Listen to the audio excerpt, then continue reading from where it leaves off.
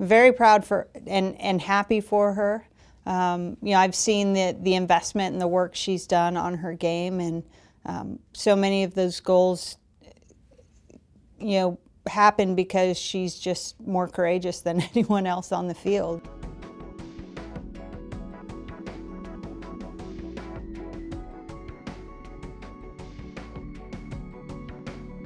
First and foremost, you look at the past World Cup, and you have two new countries that have never competed in a World Cup before. The investment by federations into their women's program. You know, I talked about it earlier.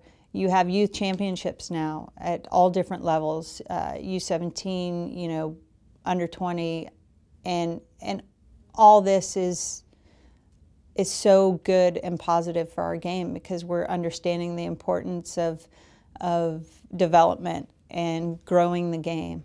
You know, in the States, I mean, whether it's a university level and now our professional league, you have in Europe European championships, you have strong leagues in Europe, and all of this is helping our game grow.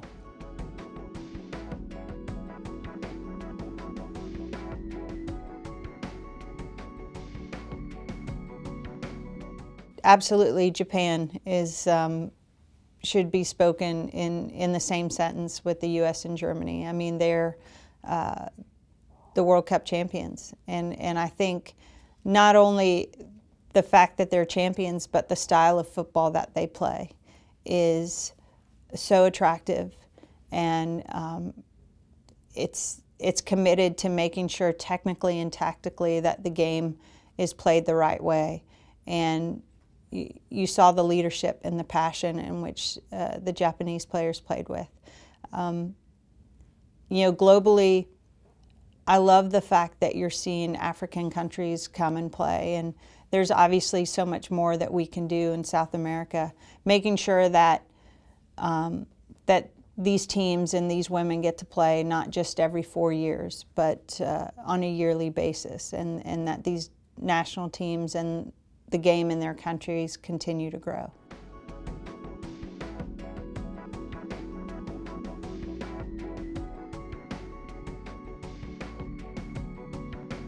That's one of those kind of fairy tale experiences. Like you know, as a group, we did a lot of promotions and games leading up to it.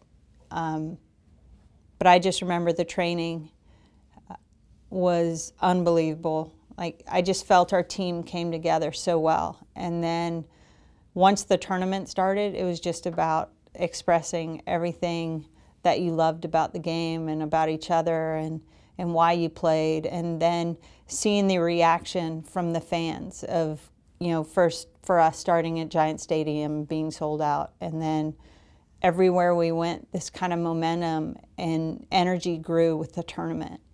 And I'll never forget knowing how I felt and how my team felt, but looking across and seeing how the Danish women felt.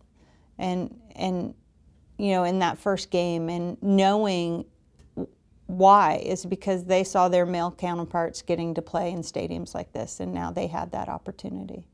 And to feel good about what you were doing and where the game was going.